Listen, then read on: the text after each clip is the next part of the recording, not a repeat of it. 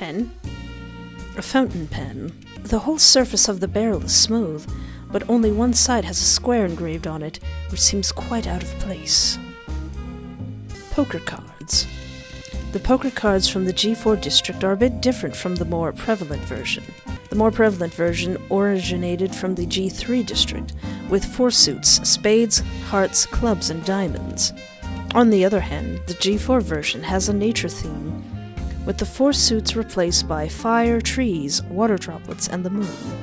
Writing that down. There have been many theories as to why this is, but there is still no definitive answer. However, this is quite ironic in my opinion, because the culture and purpose of G4 has nothing to do with nature at all. But more importantly, why would Winslow Loomis bring a deck of cards to Myers Corporation, and specifically these 4?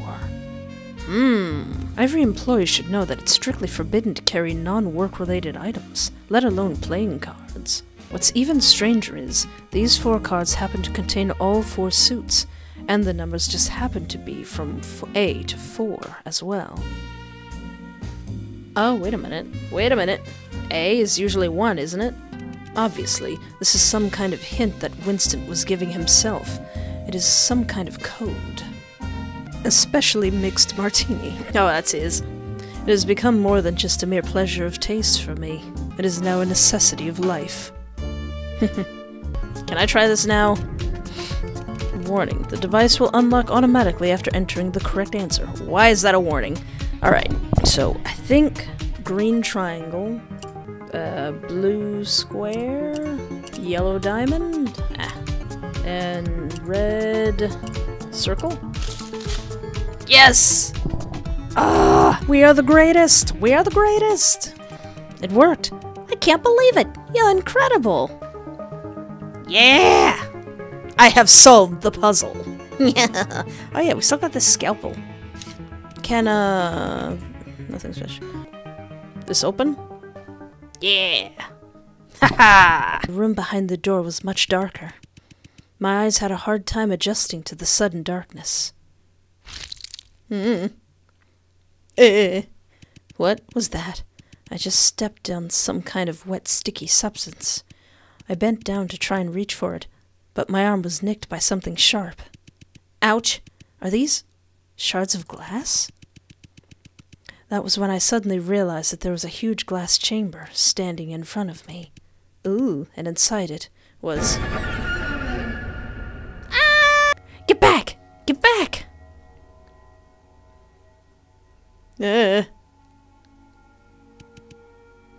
Ooh. Is that number 3? I think that's number 3. Thank God. Looks like that thing is dead. Look here. Someone's in here. Huh? Someone's in the glass chamber in the middle. Oh, that's probably just a cyborg too. A cyborg? But they look as if they... Detective, didn't you know? There are many kinds of cyborg. Many kinds? What do you mean? I'm not really an expert myself, but let me just read this part out for you. With that, Zalmona took out a journal from her pocket. Due to different bodies' varying ability to withstand mechanization, the phenomenon of intellectual polarization often appears in each batch of experimental subjects. Subjects that are able to withstand mechanization generally retain human facial features, and with their newly modified bodies, they exhibit superhuman abilities superior to those of ordinary humans. On the other hand, subjects that failed to successfully withstand mechanization exhibited severe intellectual degradation, thus making them behave like wild beasts. At the same time, the bodies of the failed subjects would exhibit an obvious rejection of mechanization, resulting in them often giving the impression that they were falling apart. We refer to these cyborgs that have lost their intelligence as husks. It is worth noting, however, that some of the experimental subjects seem to require an acclimation period. That is, their bodies exhibit repulsion similar to that of a husk when they first undergo mechanization, But as long as they are fed regularly and are given ample time, eventually their bodies will be able to successfully accept the modifications they are given. Thus, after each batch of experimental subjects have been modified, we tend to leave them in the secret chamber for a period of observation. If, after that time, the subject still does not demonstrate signs of successful mechanization, we would dismember it and dump its body parts into the wastewater pool outside of the G4 district. The above was recorded in an experiment journal I found here at the corporation. In other words, there are two kinds of cyborgs. The first kind looks like a monster because its body could not withstand the mechanization, and the other is able to retain its intelligence and look exactly like a normal person because it's been successfully transformed. Yeah, but not only that. Pay attention to this next part. Since often only a small number of subjects possess the ability to withstand mechanization, we often have to dismember and discard most of the cyborgs in the chamber. And this is definitely very costly and burdensome for us. Therefore, thanks to the tireless efforts of several researchers, we have successfully developed a method to create new types of cyborg through genetic cloning technology. As a result, we no longer need to search for the minority that can withstand mechanization in batch after batch of experimental subjects. Oh. All we need to do is extract the genes of the subjects that have been successfully modified, and then we can produce them again. That makes sense. That makes horrible sense, but yeah, it makes sense. Nonetheless, since these new cyborgs do not possess any memory, we need to install a memory core inside of them, giving them memories that do not exist, thus giving them a unique personality. These memories can be extracted from any existing employee to achieve the desired personality. In other words, these are cyborgs that are not directly modified from human beings, but are created through genetic cloning technology. But it's hard to tell them apart just by looking at them. You mean it's possible that there are cyborgs lurking around that look just like ordinary humans? Yeah, in a matter of speaking. A glass chamber. There's nothing in it. Hey, buddy. A glass chamber. In it stands a cyborg that looks just like a human being. This gives me the creeps. Hey, buddy. A cyborg. Thank goodness it's dead. Are you sure about that? Uh-oh. That looks like something I'd better write down. Is this decimal to binary conversion? Correct. The binary numeral system is widely used in computing technology to represent numbers with just ones and zeros. For example, in binary, 110 means 0 plus 1 times 2 plus 1 times 2 times 2, which is 6 in decimal. Alright, bye. Nope, this is the level of math that I am not ready for. And 111 means 1 plus 1 times 2 plus 1 times 2 times 2, which is 7 in decimal. Why are we still here? Just to suffer? I hate this. I hate all of this. I despise this. I loathe this. In other words, we need to find the corresponding experimental subject number in binary. Which one? I think I can figure that out, because this equation looks figure-outable. Oh gosh. So wait, what are we doing? What are we doing this for? Is this to open it? I don't want to open it. What does that do? We don't need to open. We don't need to open any of this. We don't need to do that. We don't need to do that. Fine. What was the first one? Sure. Containment unit for subject number 1 has been damaged. Why are we doing this? Why are we doing this? Wait. I don't understand what we're doing and why we're doing it. Do we need to open up 3? I am stumped. I am absolutely stumped. I also don't know what we're doing and why we'd need to do it. Alright, so 101 is 5. So I'm guessing that we need 3. Okay. Wait. Haha. I have no idea what we did. What's that, number 3? How is that 3? I just guessed. I just combination guessed. I don't understand that at all. I am not that smart. I am not dumb, But I'm not that smart. Also, why are we doing that? Why are we opening that? I don't want to open that. Do we need to open that? Is that necessary? I've drained the chamber. Wait, which chamber? Oh, this chamber? Did we... Hey. Why does she have my hair? Why does she have my hair? Oh, so I think that's what the player's hair looks like. The already stifling atmosphere intensifies as we caught the first glimpse of what was inside the glass chamber. Salmora was horrified at first, but her expression quickly changed to worry. But it was as if we had mutually agreed not to say anything to each other beforehand. We just stood in silence. I could sense Salmona staring right at me. But at that moment, I was completely focused on the cyborg in front of me. Let's do this then. Okay. What are we gonna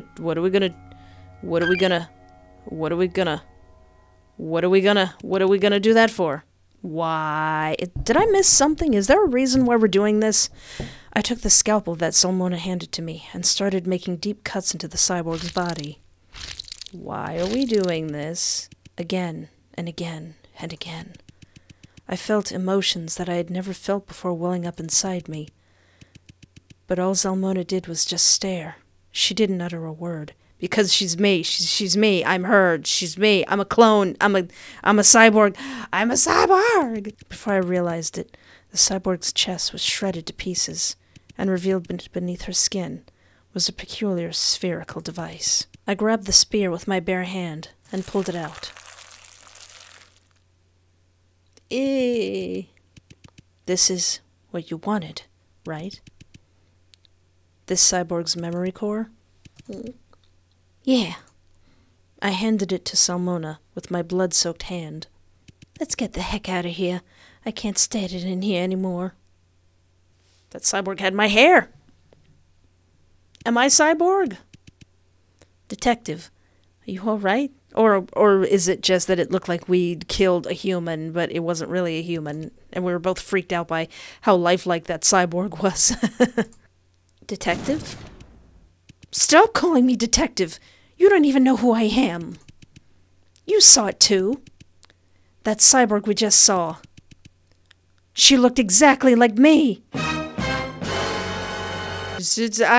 am part of the Clone Wars! I am the Clone Wars. I am the clone. I don't even know who you are, Salmona. I don't remember anything at all. I thought coming here would find me the answers I wanted, but now I'm just feeling completely lost. I could be someone who doesn't even exist. Just one of the million other identical cyborgs. Draco was right all along. I shouldn't have even been here to begin with. Even with my sudden breakdown, Salmona didn't show 1 ounce of anger with me. After a moment of silence, she started to speak. You feel that the truth you seek is meaningless now, don't you?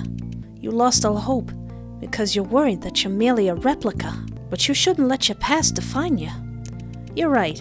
There's no way to be certain if you are or aren't the detective I met. But whoever each of us is up to us. The moment you open your eyes, you are who you are, and not nobody else. So, if there's someone else, someone in the world who looks exactly like you, it's each of your own unique experiences that make up who we are, ain't it? At this moment, only you and I are standing here.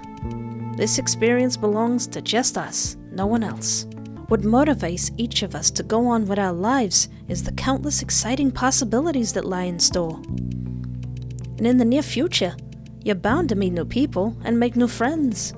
And maybe they'll become your new family. People who are willing to sacrifice their lives for you.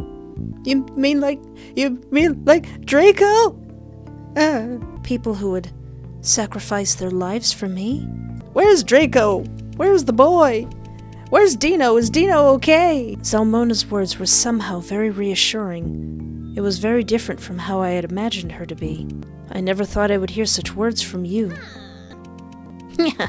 Probably something I picked up during my previous profession. Huh? Don't worry too much about it. It's irrelevant now. Anyway, thanks a lot for your help. You have no idea how important this device is to me. Zalmona, why do you need the cyborg's memory core? It's a long story. You said you lost all your memories. But seeing that you've found your way into Myers, I think it's safe to assume that you've heard the urban legends about the G4 district. G4 district's urban legend? You mean the infamous G4 cyborg incident? Close, but I'm thinking particularly about the end of that legend. To this day, people still mysteriously vanish in the G4 district. Rumor says that the spirits of the victims from the experiments are still wandering the streets, taking the lives of those unfortunate to cross paths with them. Ah, I remember. Right, and you don't need me to tell you that ghosts ain't real. These recent disappearances in the G4 district are the deliberate work of a certain someone as well. Are you suggesting that Myers Corporation is behind these recent disappearances as well? The Myers Corporation that's continuing operations covertly? Yeah, something like that. But here's the thing. A lot of details about these cases are different from the original G4 cyborg incident. In the G4 cyborg incident, Myers Corporation turned their own employees into cyborgs and kidnapped ordinary citizens to use as cattle feed. But most of the people who go missing nowadays aren't ordinary citizens. It's people who either had a history with Myers or who were former employees of Myers. Did Myers Corporation turn them into cyborgs as well? Or were they just used as cattle feed? If they are all once somehow associated with Myers, it makes sense that Myers would simply want them gone. Precisely. But many people don't believe that this series of disappearances is just the work of one person. A dangerous criminal who is extremely careful, so much so that they'd never left a single fingerprint behind, or a clue as to what really happened to the victims. And this person is known as the most wanted criminal in the G4 district. As for how they're connected to Myers, no one is really sure, but there's one person who's seen them that's still alive. Only one person? Who's that? That person is me. What? Yeah, most wanted criminal in G4 district messed up once, and I was there when it happened. It was a dark and windy night. I had just gotten back to my apartment building and was ready to go inside my apartment to relax.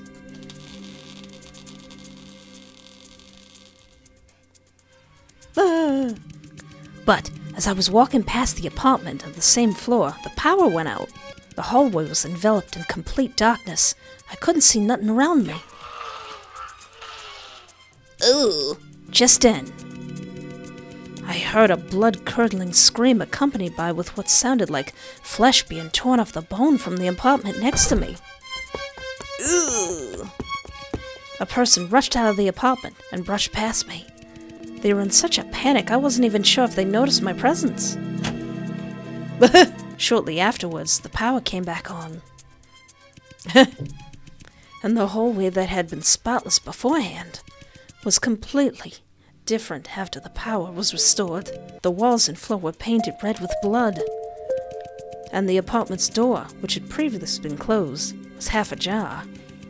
Holy crap, this is serious!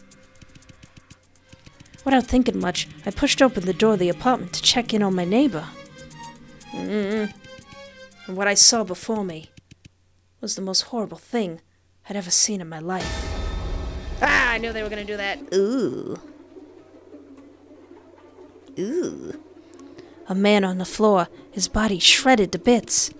The room was strewn with pieces of his body and entrails. But that wasn't even the worst part. The scariest thing was, even though his head was completely detached from his body, his mouth was still open and closing as if he were desperately trying to catch his breath. Oh yeah, that is pretty terrifying. That's pretty horrible. That's pretty bad right there. That's pretty bad. Pretty bad, pretty scary, pretty bad. Hey, hang in there. I'll call an ambulance right away. Even though I don't think they're going to be able to do much. I impulsively rushed to help him, even though I knew very well that it was much too late. Just then, some of the neighbors had heard the scream and rushed over. But my attempts to help the victim were misunderstood. Hey, what do you think you're doing? Murderer! She's a murderer! Do you see anything on my hands? Grab her! Don't let her get away! Wait! I can explain! Aw, just getting home and you're framed for murder. But it was too late for me to say anything. And then, What happened after that? After that, as embarrassing as it sounds, I became G4's most wanted criminal. Although I've managed to escape from the G4 police, it's getting much harder to finding a new apartment these days. But please believe me, I really wasn't the one who killed him. I wouldn't even hurt a fly. I believe you, Zalmona. But then, you didn't actually get a good look at him either. Ah, you're right. The corridor was completely dark when I met him. I didn't get to see what he looked like either. If that's the case, how can you be so sure that the killer is the same person who was responsible for the recent series of disappearances in G4? Honestly, I can't. But I later learned that that victim, my neighbor, was Dr. Richard Enneman, a former employee of Maya's. And, as always, the police found no fingerprints from any suspects at the scene. Of course, except for mine. That's too much of a coincidence, don't you think? So my guess is, the killer was originally going to kidnap Dr. Enneman and murder him somewhere else. But for some reason, he screwed up that time. So he killed Dr. Enneman in a hurry and ran away. And what's more interesting is, the way Dr. Enneman was murdered was very similar to how the core members were killed in the G4 cyborg incident. They were all ripped to pieces. So it's quite possible that this is the same person who got away with killing the core members. Then, the reason you were looking for the cyborg's memory core is, yep, as I was saying, many of the victims of the recent unexplained disappearance has some connection to Maya's. It's hard not to conclude that the murderer also has a very close relationship with Maya's. And each of the cyborgs that Maya's produces through cloning will have a memory core. Each device stores certain memories, giving the cyborgs the personalities they would lack otherwise. Most of these memories were extracted from Maya's employees. I understand now. You want to find the real murderer by reading the memories in each memory core, thus proving your innocence. Exactly. Not just for my own sake, but also for the safety of the G4 district. I'll keep searching until I find out the truth, even if it's the Myers Corporation who's behind all this. Cool. Now what? Alright, that's all I have to say. Anyway, thanks again for helping me out. Go ahead and take this key card. You know, the thing that you're here for, like, for an hour now. I took the key card to the legal department that Zalmona handed to me. Thank you, Zalmona. But, are you sure you're going to continue your investigation? You know, if you want to get out of here with me right now, that wouldn't be impossible. Huh?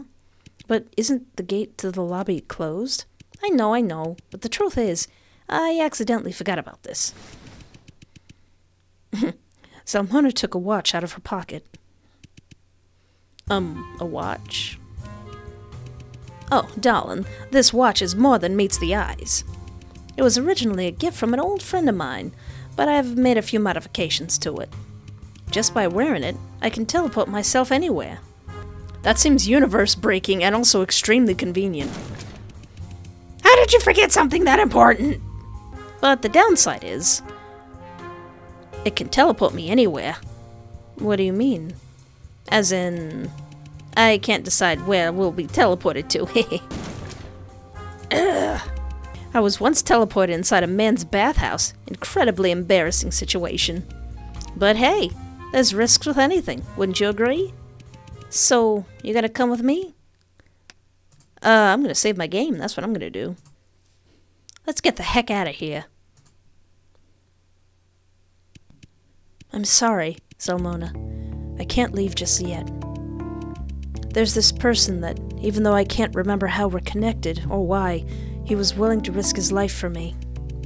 And that person is currently trapped in the mayor's lobby. I'm worried about him. I see. Do you want me to come with you? No, Zalmona. That would be too dangerous. This is all my fault. I should never have come here. I mean, he kind of came here of his own volition too, but, you know, whatever. I can't get another one of my friends involved. I don't want to see them get hurt. I understand. If that's the case, promise me that you'll take care of yourself. I hope we can meet again someday. Maybe then, you'll be able to tell me your real name. I'll see you later, miss. When you get your memories back, Be sure to tell me all the stories about your past, alright? Of course. Goodbye, Zelmona. Hopefully she, like, didn't teleport into a wall or anything. She's gone. I wonder where she'll be teleported to this time. Alright. Well then, it's time for me to push forward as well. Next stop, the legal department. Alright. Ooh.